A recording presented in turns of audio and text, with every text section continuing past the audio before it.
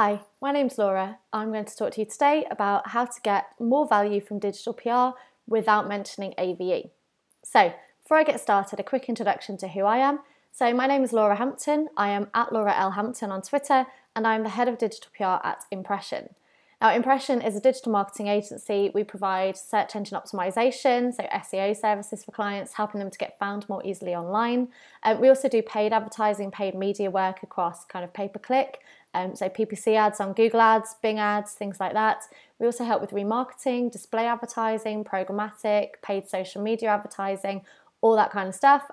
We also have an analytics department, so we help businesses to really dig deep into their data, find out what's working for them, what's not, and how they can improve. And we offer digital PR as a service. So by that I mean we help our clients to be found more easily online by helping them to tap into the publications that their audience is already reading, helping them to get seen through media publications, through press features. We help them to also to earn links back to their website. So we know that from an SEO perspective, every time our clients are featured in the media, in various publications around the web, if a link is included from their site onto our client's site, that really helps to improve our clients' search engine rankings, to get found by more people, and essentially to help broaden their audience and make more sales. So that's what we're all about, and I'm here to talk to you about how you can get more value specifically from digital PR campaigns. Now, before I really get started and get into the kind of nitty-gritty of this, I just want to bring everyone up to speed on what digital PR actually is. So for anyone who's out there watching this webinar, you're already a seasoned pro, you already know all this kind of stuff. See this as a little bit of a recap, just to make sure that we're all on the same page. If you haven't invested in digital PR before, or maybe you're an SEO yourself, you're a digital marketer, you're a broader marketer, you're a business owner, whatever it might be, you don't know what it is, I'm here to kind of bring you up to speed there as well. So digital PR was born originally from an SEO need. So we needed to build links. We knew that a huge part of Google's considerations around which websites should appear at the top of the search results listings was about how many people were linking to them, how many websites were including a hyperlink from theirs through to those websites. And every time a link was acquired, that was viewed as a vote for that website. So the website with the most votes would rank higher up the search results. So as an SEO community, as marketers, we needed to build links, as we called it, and so we did.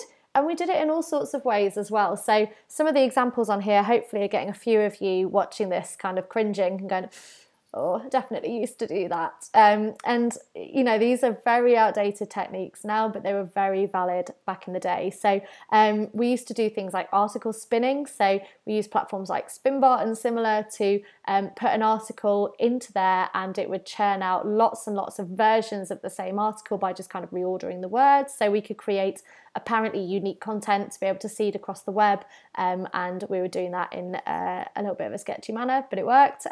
We also did things like citation building, so it's still very much a valid technique these days, is that you want to appear in relevant directories for your brand, and you want to make sure that your business is kind of shown to be a legitimate business by having its name, its address, its phone number listed, but we would list everywhere that we could. It really didn't matter to us. Things happen like link farming as well. So people would kind of identify the core website that they wanted to rank, and then build lots of websites around it and include links from those sites back to the core site. We'd also do things like commenting on forums and including a link in our comments. So there were so many kind of sketchy techniques going on, but it was working. I'm talking circa kind of 10 years ago. Things were working out for us and we were building links, and that was cool, until this guy came along. So anyone who's been working in SEO for a little while will remember that the Google Penguin update was the update that specifically targeted those webmasters, those websites, those marketers who were investing in these forms of spammy, manipulative activities in order to improve or to artificially inflate the number of links that they had coming into their site. So in a world where links are proxies for votes, you really, really can't be doing these spammy things. So the Google Penguin update was released, and it meant that all of those websites that had been doing these dodgy things were suddenly removed from the search results, or they were at least penalised quite heavily, so that it was discouraged for future businesses. So, as I've mentioned, when every link is a vote, you really cannot be seen to be manipulating the search results, and you have to get creative. So after Google Penguin was released, we started investing more in content. The idea being that rather than trying to build links in kind of sketchy ways, we were actually earning links by creating content that people wanted to link to. This is where we started to see a lot of infographics. So again, for anyone who's been working in the industry for a little while, you'll remember infographics were gold. This is one example that I made when I worked for an agency many years ago now called Zabisco. We actually put together an infographic of infographics, and when I googled this, I was able to find that this still ranks really well. So crazy times. It was an infographic of infographics. I thought I was a genius, but I actually kind of was. Going to big myself up, kind of was a genius, because that piece still ranks really well, and it also gained loads and loads of links through to the agency's website, which was exactly what we were trying to do. It got featured in places like Mashable featured it, which was amazing. Loads of business sites. It's all over the web. So infographics were very much the hot topic. Everybody was creating infographics, and part of the reason for that was that it's very difficult for journalists or for publications that exist on the web, for people who've got to create lots and lots of content, to be able to invest this time in creating something as visual as an infographic. But for us as PRs, as those people trying to build content to earn links, creating an infographic was relatively easy. Quite often an SEO agency or a digital PR agency has some kind of design function. So we were creating these visuals and finding that journalists and other webmasters really were lapping them up, and they were using them a lot, and we were using that a lot to earn links as well. So infographics became hugely popular, as shown by this Google Trends graph. And meanwhile, while SEOs were kind of investing in infographics and kind of slightly dodgy techniques earlier on to build links, PR pros were absolutely smashing it, achieving coverage and raising awareness through traditional PR activity. So what we actually started to see was that as SEOs, we saw what the PR community was doing, we saw the results that they were getting, and we wanted it, like the little magpies that we are. So we start to see this move now from SEO kind of driving the link building techniques, and still legitimately and quite validly investing in techniques like broken link building or resource-based link building, or kind of citations as well to an extent. But we're starting to see more of a move into those PR ways of thinking and the birth of really digital PR. And this is some of the content that my team has been creating, the digital PR team at Impression, just to give a few examples of what that looks like. So it's no secret that infographics are still a great way of getting coverage, of getting your brand seen, because visual representations of especially more complicated ideas, if you've got a visual representation, that's usually easier to digest, and people are more willing to use it than they would be if this information had been just written as text. So the purple graphic that you can see on the screen at the moment, this was done for an energy client of ours. They really wanted to build up awareness of their brand as an electric vehicle supplier. They also knew that they needed links coming through to the site in order to improve their search rankings so that they could be seen more for things relating to electric vehicles.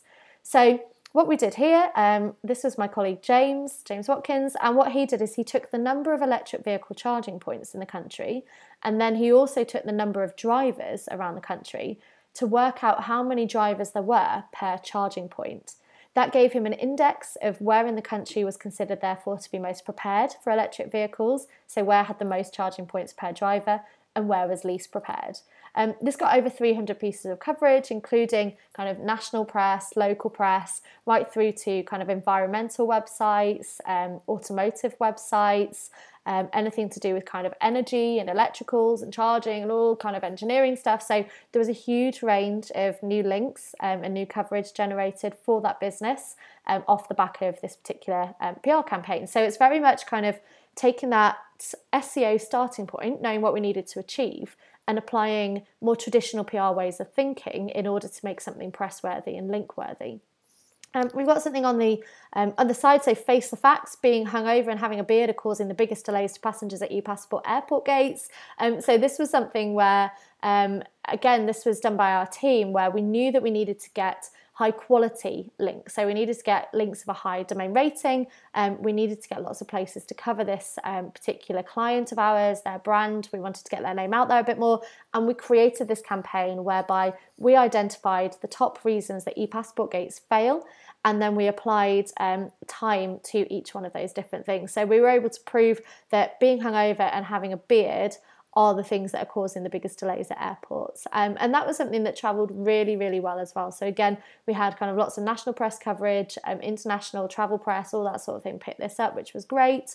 And we also have the one in the middle, which is Google versus reality. So this was for a more business to business site, but again, just showing how you can kind of visualize content and make something press worthy. What we did here is we simply went onto the Google search results in lots of different countries and typed in the word CEO. And when we went into the images, a lot of those countries either were very male dominated, had very few females, or there was something noteworthy within them. So what you see in the graphic here is that we've visualized how many females were shown within the image search results versus how many female CEOs there actually were in each country. So again, it's kind of starting from an SEO point of view in terms of what we're trying to achieve, but putting our PR hats on in being able to actually create something compelling and link-worthy and something that the press is going to want to use. So more and more we've seen that kind of thinking taking place. And it's not just these kind of more visual or data-led campaigns that are becoming more prolific. Actually, I would argue that we're straying ever further into the realms of traditional PRs. And here are just a few examples of how that's happening. So we've got Donald Trump there in the top corner. This was a campaign run by my colleague Jess Hawkes, and what she did is she was working with an environmental building supplier, and they had some budget which they were going to donate to the Rainforest Trust. And the Rainforest Trust said, okay, that's cool. In return for your donation, we will allow you to name a new species of worm. And this species of worm had been identified as being one which would hide its head in the sand at any sign of danger. It was this new species, and because the brand was very politically driven and had very clear kind of thoughts and opinions that it wanted to share around climate change, what Jess suggested was that we name the worm after Donald Trump. So there is now a species of worm named after him, and that achieved over 900 pieces of coverage, about half of which included links through to the site. And as a result of that, the environmental buildings material brand that we work with saw huge improvements in their ranking positions, their traffic and their sales as a result. So it's not just about necessarily creating kind of on-site assets or big visuals. Actually, this is a very traditional PR campaign in its approach that has driven digital results. My colleague Damien did the anti-nightmare mess that you can see there. So Damien Summers, who was working with a brand which sells kids' beds, amongst other things, they really knew from an SEO perspective that they needed to generate links back through to the kids' bed section of their site from publications which were of a higher quality, but also publications that were relevant to parenting and to kids. So what he did is he came up with this product stunt, whereby it's actually a fake product, or it was. They actually went on to make it because it did so well, but it started live as a fake product, this idea of a mist that you could spray under the bed that would get rid of the monsters under the bed. And we sent it out around Halloween time, and that was something that, again, huge amounts of coverage. More importantly, the links that we were gaining through that were super, super relevant and targeted to the whole kids and parenting sector, which has had a marked improvement on the rankings, the traffic and the sales of that brand. So again, it's traditional PR thinking, this idea of a product stunt, which has driven digital results. We've also got a couple on the bottom here, dream jobs campaigns. So one is for spa seekers. You could apply to become a professional spa tester. This is something done by a lady called Carrie Rose, who runs an agency called Rise at 7. And then on the other side to that, we've got the dream job of a bathtub tester, run by someone called Lexi Mills. So these are examples where, again, we've taken traditional PR thinking and applied it to our digital goals. So that's great for us as an industry. It means we're evolving all the time, and especially as digital PRs, we're seeing this move away from more traditionally kind of SEO link building-y kind of tactics and more into the kind of traditional PR or maybe more creative thinking where we're able to create stories, create news, own various narratives in order to get our clients seen and to affect not just their search rankings, but also more broadly their kind of brand visibility, the perceptions of their brand, and various other benefits that they get as well. So from our perspective, it's fantastic. From a client's perspective though, or for anyone who's watching this webinar and thinking, well, do I want to invest in digital PR then, or do I want to invest in traditional PR, or maybe I want SEO? If this is a thing that sits in between the two, why would I invest in all three if I can just invest in one? Or if I'm going to invest in digital PR, maybe I want to not use traditional. It can become quite a confusing thing. So what we've really tried to do is recognise that the closer our services become, the more that we as digital PRs actually have to compete with SEOs and traditional PRs, and that you guys out there watching this, if you're not digital PRs yourself, you're maybe a marketing manager or a business owner or an SEO manager or whatever it might be, you're thinking about where you should invest your money, you're probably getting a little bit of that confusion around, well, should I put it into digital PR? Should I put it in traditional? Should I just put it into SEO? What should I do? So the closer those service areas have become, the more we really need to think about how you guys out there who are trying to kind of deliver this service for are having to make more and more complex decisions. To help with that then, I just want to have a look at how SEO typically is pitched. So what I've done is I've gone into the search results, I've searched for SEO agency, and then I've brought out some of the words that are used on the websites of SEO agencies. So we've got words coming up here like search results to deliver high quality targeted traffic to your websites, increase visibility within the algorithmic search results. It's an essential marketing channel, get it right, you can expect more traffic and more leads for more sales, more money to your business, technical, crawl, render. It's all very kind of, it's all very scientific in its approach. It's all very measurable, tangible, data-driven. You're going to make sales from this. There's going to be an impact for your business. And that's really cool. That's what I really like about SEO, is that you know if you put an investment in, if you work with the right people, the chances are you're going to get a good return on that investment. What we therefore do as a digital PR team at Impression is that we like to talk about making things as tangible as we possibly can for you as the kind of people investing in this, for the stakeholders who are questioning you on your investment. We like to make sure that we have got real clarity around what success looks like, and therefore we talk about something called owned goals. So owned goals are the things that a digital PR team can own. You should expect this of the digital PR teams that you're investing with, is that they're able to tell you how many links they've built. So they've got, relatively good control over how many links they're able to build based on the success of their campaign, the quality of those links, so the targets that we have when we're outreaching campaigns, when we're trying to sell the campaigns into the press, we would think about the quality of links that we need to achieve. We can talk about topical relevance of links, so there's a metric called topic flow with a tool called Majestic, so you can actually measure it there. We also talk about the positioning of links and kind of page rank and how link equity is being passed through your site. So these are very much the things that we can own, and it makes it a quantifiable thing. But also tying digital PR more broadly into SEO and kind of answering the question of how the two might play together is that we talk about shared goals as well. So we know that every time we get a link through to one of our clients' sites, or every time you're earning a link through to your site, that link counts as a vote. So you should expect the more votes you have, the higher your ranking position will be. So your digital PR team, whether that's in-house or an agency or something you're doing yourself, you should really be having conversations around these shared goals of ranking improvements, traffic improvements, and revenue growth.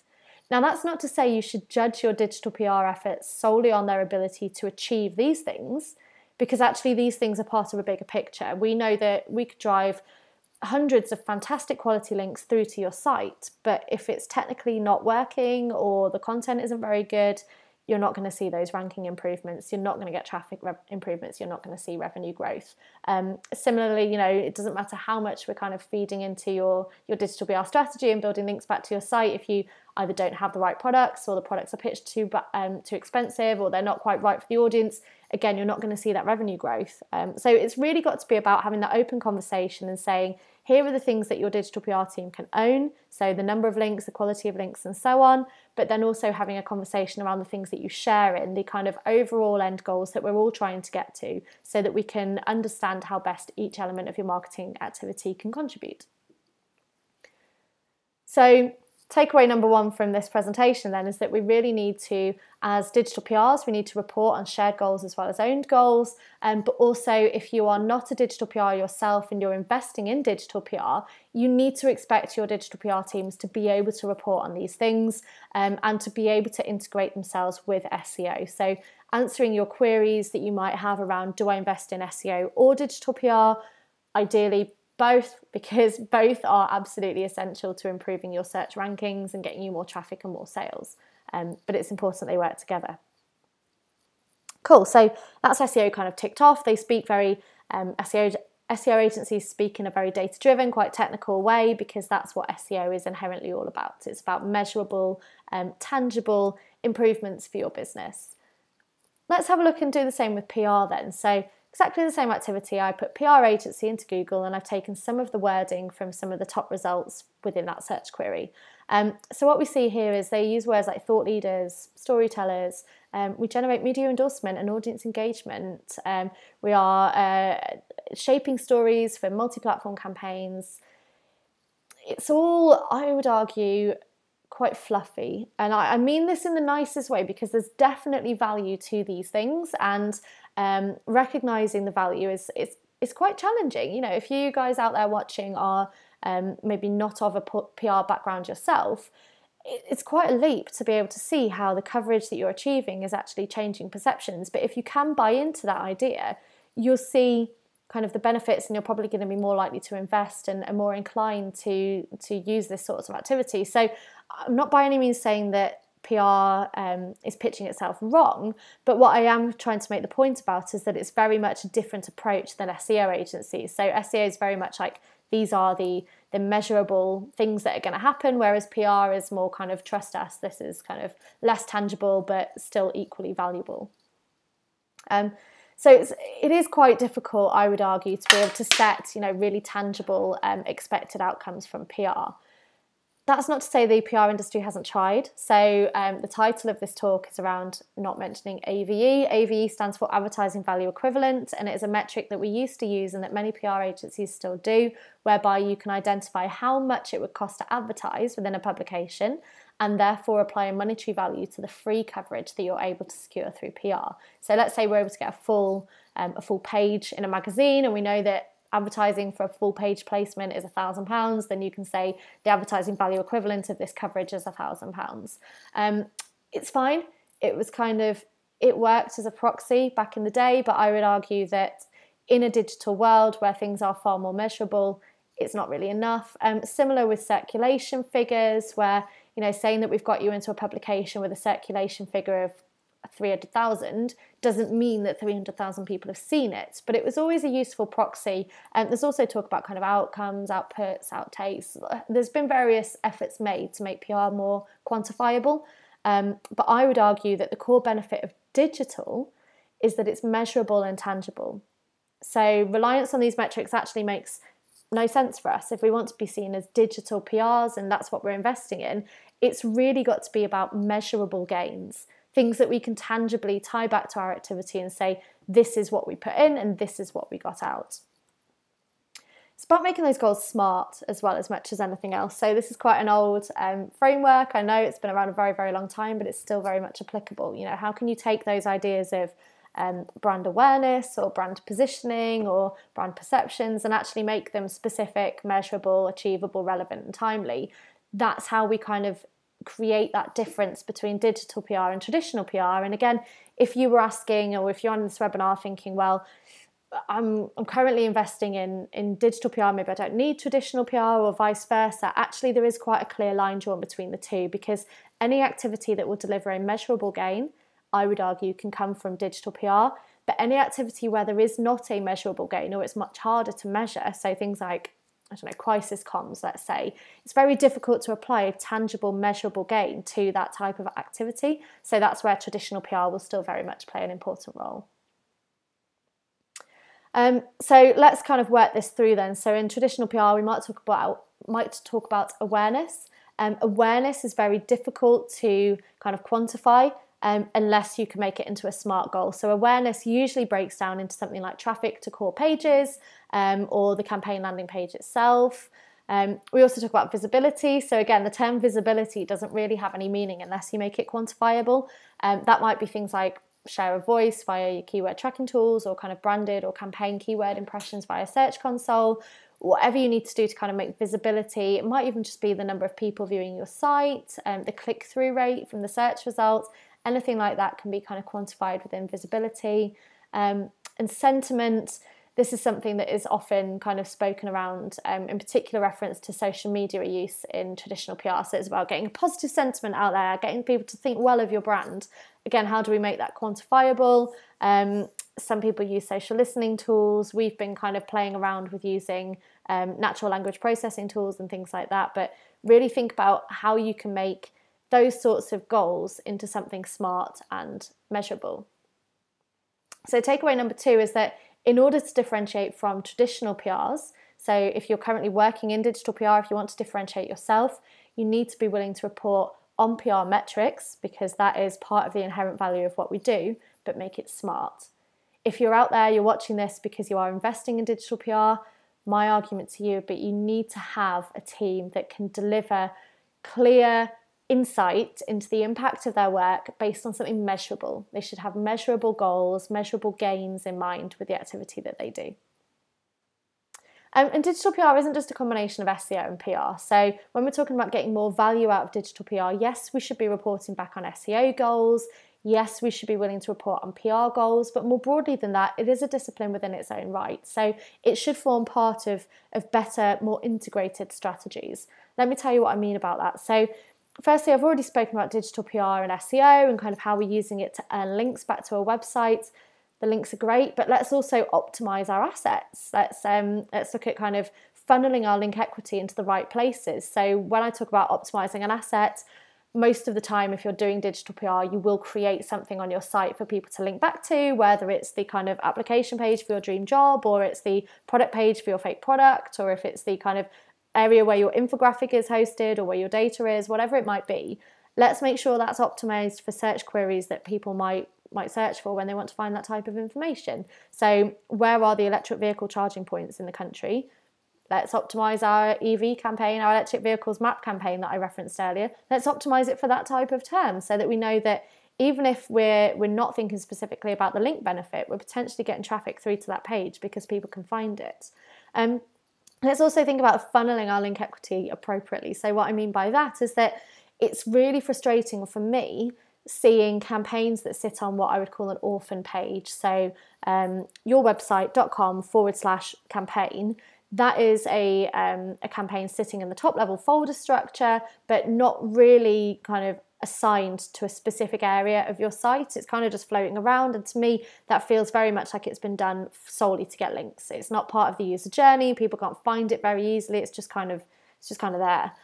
Whereas if we can think about where to place that content, and maybe putting our fake products campaign that we did with the kids beds brand, that sat within the kids beds section of the site, so that we know all of the links coming through to that campaign, the value of those links actually channels through to the pages closest to it. So that's why we saw very marked increases and improvements around the kids beds keywords as a result of that particular campaign. So think about being intelligent and tying your digital PR goals together with your SEO goals and letting the two inform one another so you can drive as much value as possible. Digital PR and PPC, or paid media as well, can work really, really well together. So for me, one of the biggest benefits of investing in digital PR is that you're getting some of that kind of PR-driven benefit and value of audience expansion. So it's about not just doing things to gain links, but doing things to get you in front of the right audiences and with the right kinds of messaging. So savvy marketers, in my opinion, should be thinking about how best to make use of that additional audience visibility that we're gaining.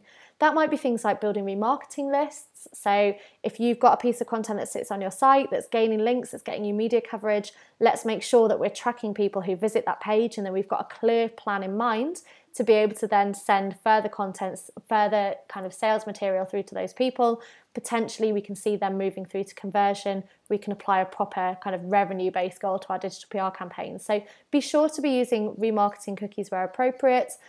Also capturing any other data. So that might be encouraging people to give you their email address in return for something like using the tool that you've created, or maybe getting people to follow you on social media so you can kind of interact with them more easily thereafter with that as well. It's kind of really, really important that if you do want to be much more savvy and get more value out of your digital PR campaigns, you think about how best to tie those digital PR campaigns into your paid media activity as well. And something that we've been doing quite a lot and talking about quite a lot as well at Impression is this idea of funnel campaigns. So for us, we will have a piece of digital PR content, which more often than not is kind of very top of the funnel. So the content that we create is much more kind of applicable to those users at the awareness end of the funnel, purely because it's very difficult to get sales content into the media.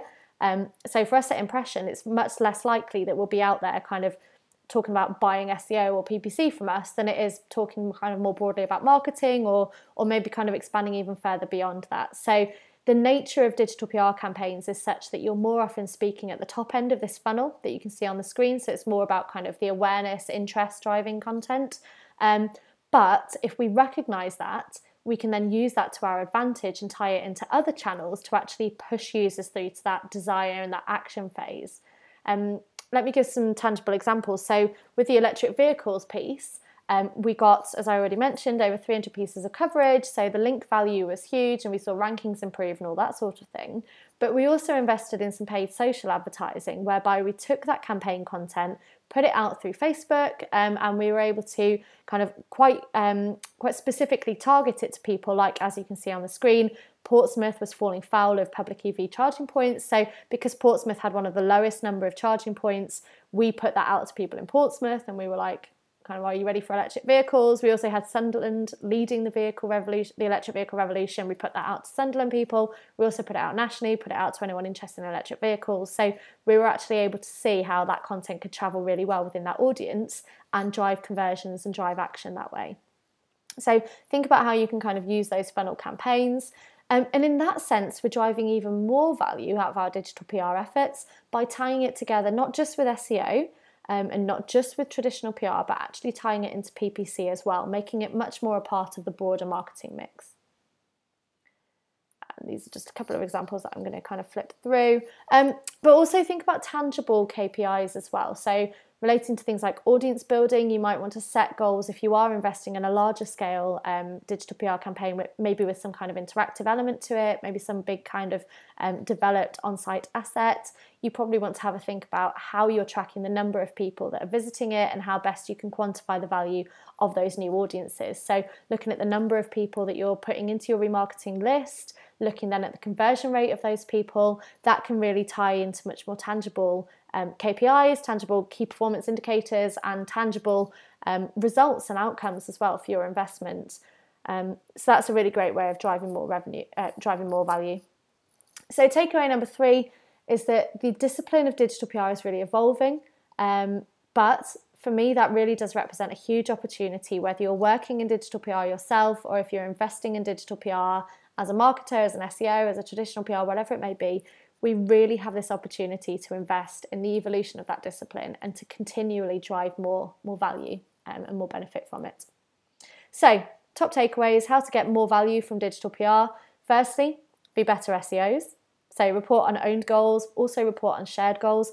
That means if you are investing in digital PR, whether it's internally or if you've got an agency involved, you need to make sure that you are sharing those wider aspirations. So a brief that just says simply build some links or get some coverage, it's really not enough if you want to drive as much value as possible. We need to be much more specific about what we're trying to achieve from an SEO perspective. We also need to be better PRs.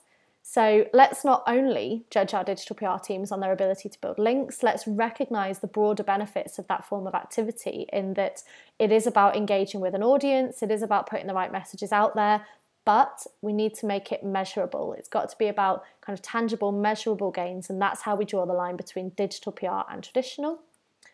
And be better marketers. So think multi-channel, think integrated, think user first, think how can we tie these PR investments that we're making into our broader marketing aspirations.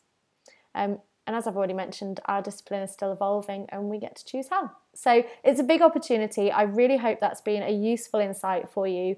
Like I said, whether you're in the industry or if you're just looking to invest in it, you're already investing, hopefully it's given you a little bit of insight around how you can drive even more value. My name's Laura Hampton. I'm at Laura L. Hampton on Twitter. You can email me, laura@impression.co.uk. You can also find us at Impression Talk. Follow us on Twitter. Also, we've got lots more webinar content, lots more kind of white papers, blog posts over at impression.co.uk. Sign up for some of our events, follow us on our newsletter. If you do have any questions, if you want to talk to me about anything that I've talked about here or more broadly about PR, do get in touch. I know some of you have been sending questions throughout the webinar as well, so apologies I haven't had time to get those answered for you, but I will follow up and make sure that you guys get the answers that you're looking for. So thank you so much for your time. All the best for all of your marketing efforts, and hopefully catch you again soon. Bye.